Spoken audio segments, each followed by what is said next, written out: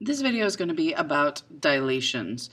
In this video, we're going to be working through some of the parts of section 4.1 from your 8th grade book, so hopefully you have that handy. If not, then you're going to have to take some extra notes on a separate sheet of paper, do some extra drawings. So we're not actually going to do anything on this page. Let's turn to the next page, page 176, and take a look here. You can go ahead and read the information at the top, giving you definitions for all of these really good words: dilation, scale factor, enlargement. And in fact, speaking of an enlargement, that's what they have happening right here. Our original triangle is triangle ABC, which is showing up here lighter. And we are creating the image A prime, B prime, C prime by making a dilation. Now, when we've talked about dilations briefly in the past, we haven't really talked about how to create a dilation, and they're demonstrating that here for you. P is the center of dilation, and from there we are expanding out, so that is how we are going to enlarge triangle ABC, is we are creating lines from P through each of the vertices in our original triangle, and we're extending those lines out. Not just extending them, but doing so in a very measured way. If I put the 0 of my ruler on point P, and I come around here and I measure to point A, it looks like that is about 44 millimeters. Let's see. Oh, it looks like it's like 43.5 actually to me.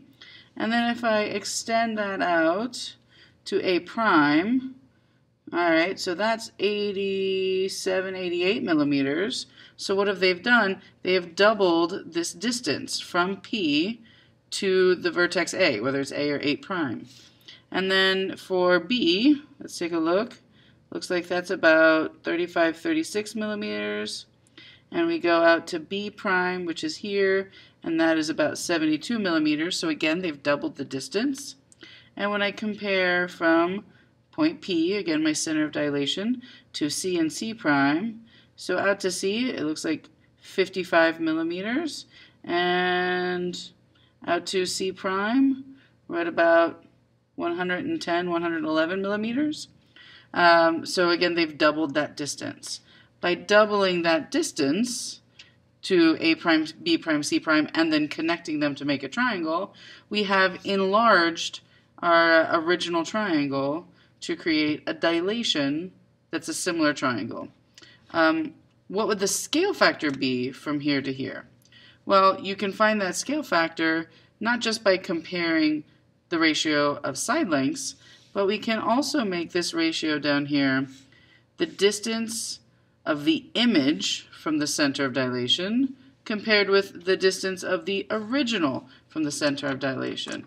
And to kind of simplify that down, you've seen this before, right? It's image over original. And the distance to the image, right, compared with the distance to the original in all of our cases, A prime, B prime, and C prime, was approximately 2 to 1. So the scale factor there is 2. And this question is asking, is it more than 1, less than 1, equal to 1? Which one is it? Well, obviously greater than 1. And why does that make sense? Because that's the type of scale factor we have when we are enlarging a picture. We want to make sure that we are creating something larger, so we are multiplying by a scale factor bigger than 1. In this case, everything got doubled. If I wanted to prove that these are now similar, I could go through and use some of those similarity theorems we talked about. And that's actually what the next page wants you to do. It wants you to go through and take some measurements to prove to yourself that they're similar, or you can take my word for it and we can keep moving. Let's go to page 178. On page 178, notice at the top, reductions. This time we're talking about a dilation that reduces the size of our figure. So in this case, DEF, again the lighter triangle, is our original triangle. And we know that because D prime, E prime, F prime, right? When you attach those single quotations, those prime marks indicate that this is the copy. And from our original to our copy, right, things have gotten shrunk down. So this is a reduction of the original. Now again, if I start measuring my distances from the center of the dilation to each of the points, so to D, it looks like we're at about 44 millimeters. And, sorry, excuse me, that's to D prime. Let's look to D. D looks like it's about 88 millimeters. D prime is about 44 millimeters. And when I look at E, so from P to E, that's out here, that looks like about 72 millimeters. And to E prime is about 36 millimeters. And then again with my 0 on P, and if I go to F and F prime here, I know it may be hard to read the ruler in the glare, but out to F, it's looking like maybe 112 millimeters, and out to F prime, about 56 millimeters. So when I want to find that ratio again of image over original, and again, this time we're not talking about side lengths, we're talking about the distance from the center of dilation to the points in those shapes, right? I would have to pick a pair of corresponding vertices like E and E prime. So the distance from the center of dilation to the image over the distance to the original. And again, when I reduce that, I'm going to get 1/2. Specifically with E and E prime, I think we found it was 72 millimeters out to the original and 36 millimeters out to the image. So when you reduce that fraction, it reduces to 1/2. But you would get that same reduced scale factor no matter which pair of corresponding vertices you chose. Is that scale factor less than 1, equal to 1, or greater than 1? Well, it's less than 1. And again, that makes sense because when I'm using a scale factor less than 1, that's what creates smaller images when compared to the original, right? We want scale factors less than 1 in that case. So let's now move to page 80.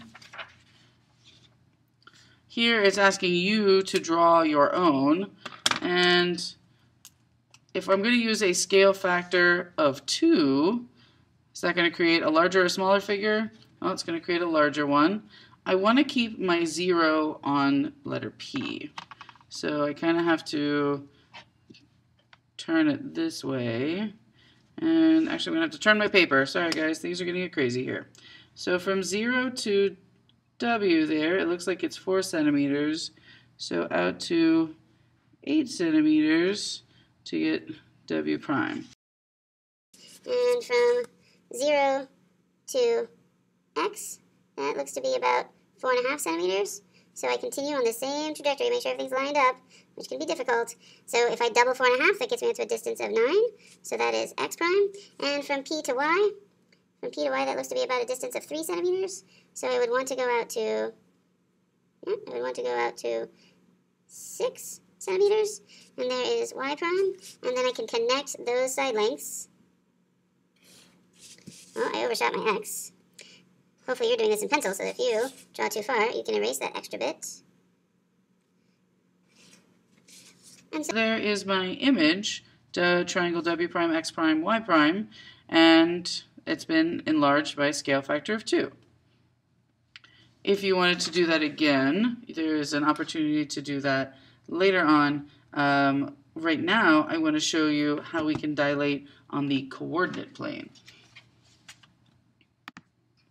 Now on page 181. Coordinate planes make dilations pretty easy, especially when we can use the origin as our center of dilation. We've talked about this briefly in class, but I can keep using my ruler and measuring and putting 0 at my center of origin and measuring out from there. In fact, I can do that. Let's do that one time. So from here to here, that's about 2.5 centimeters. So I'd want to go out 5 centimeters and put A prime out here. But I want you to notice, what are the coordinates of A prime?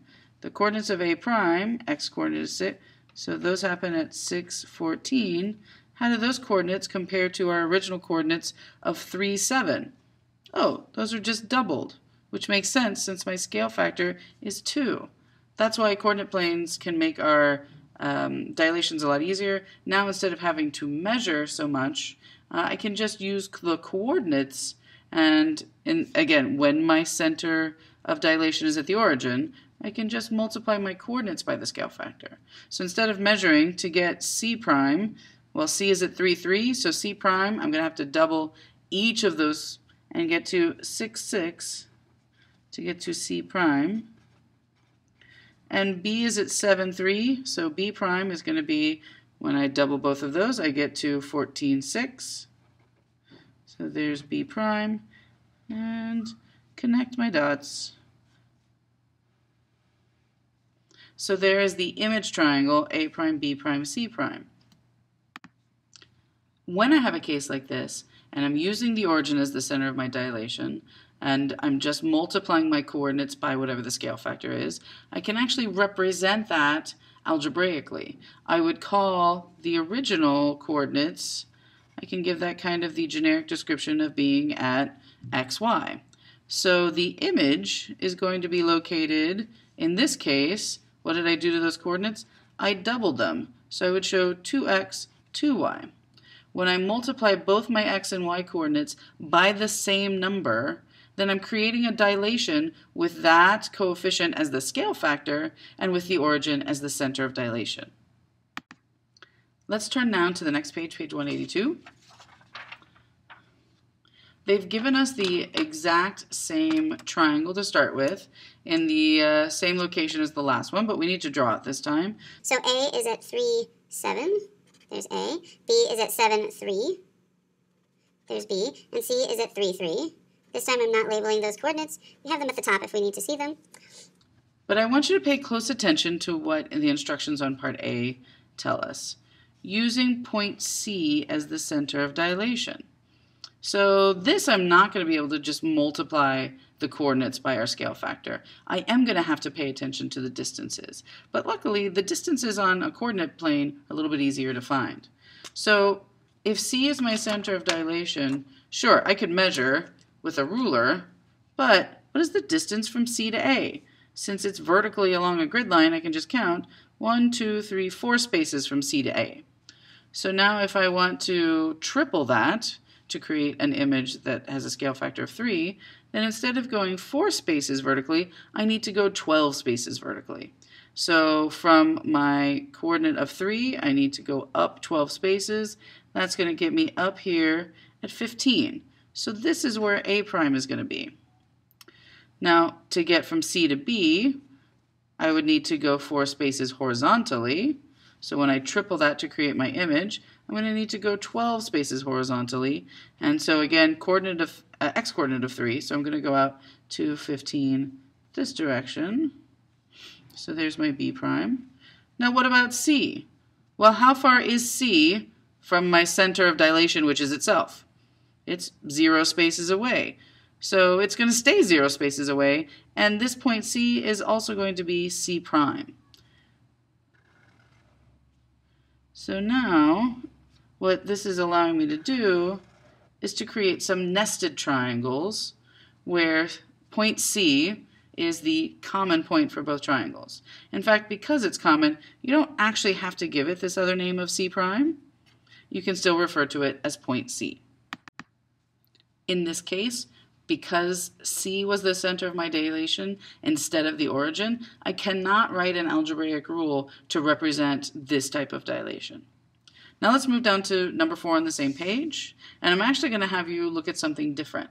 We've looked at the case where you can have the center of dilation as the origin on a coordinate plane. We've looked at the case where you can have the center of dilation as one of the actual vertices in the shape. But now I want us to show a center of dilation that is inside the shape that we're dilating. So instead of using this point P off to the side, let's put a point P somewhere inside our shape. I'm just going to put it here. I'm totally randomly selecting that place, somewhere in the middle. It will help you draw it if it is not too close to one of the vertices and you give yourself a little bit of space, but don't worry about being exactly in the same spot I am. So I want my 0 to be on point P on the center of my dilation. And what is the distance from from P to K? And it looks like it's about 3 centimeters, maybe 3.1, 31 millimeters. So when I do half of that distance, because they tell us to use a scale factor of 1/2, that gets me to about 15, 16 millimeters, which is about right there. So there is K prime. I still want to keep my 0 on point P, so I'm going to rotate my ruler around, and from 0 to point J looks to be about 11 millimeters, so I would want 5.5 millimeters, which is about there. There is J prime. And I keep rotating my ruler, and from point P to point H, that looks to be about 37 millimeters, so I would want half of that, which is, what is that, 18 and a half? So that would be about right there. So there is H prime, and when I connect these points,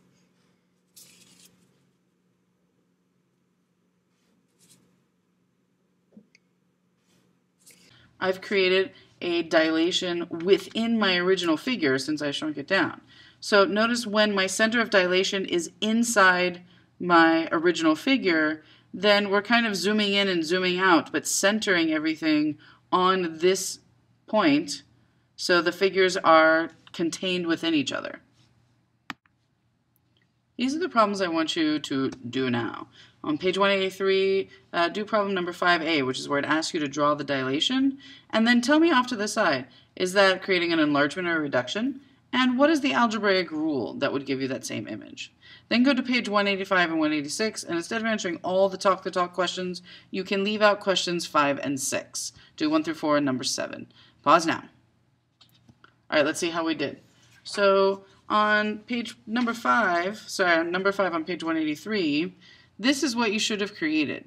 So A prime is at 1, 7, B prime is at 7, 3, and C prime is at 3, 3. So this triangle is our image, A prime, B prime, C prime. That obviously creates a reduction of our original, and because my scale factor was 1/2 and my center of origin was used as the center of dilation, then I can write the algebraic rule 1/2 x, 1/2 y. Now let's look at the answers to your talk the talk questions. For the first question, right, the relationship between dilated figures, these corresponding angles in dilated figures, is that they're congruent, because when you're dilating a shape, you're creating similar figures. So all those rules we learned about similar figures still apply here. That includes on number 2 that our corresponding side lengths amongst our dilated figures are going to be proportional. When you go to number 3, does a dilation result in an image that's the same shape? Yes, because dilations make similar figures. And we know in similar figures they are the same shape, but, they are different sizes. So the answer for number 4 is no, they are not the same size. They are different sizes in our dilated similar figures. Last but not least, on number 7 here, right? This ratio of image to original. Notice they give it to you in ratio form, but I'm writing it in fraction form. It's the same ratio, same comparison of two numbers. But when we do that ratio, that's basically the scale factor ratio. So if my scale factor is less than 1, that's because I'm making a reduction. If it's greater than 1, I'm creating an enlargement of my original. And we didn't look at this so much, but if my scale factor is equal to 1, then it's going to be the same size and the same shape, so that's going to be a congruent figure. If you want more practice, you can look through the rest of this section that we didn't do and consider trying some of those other problems out.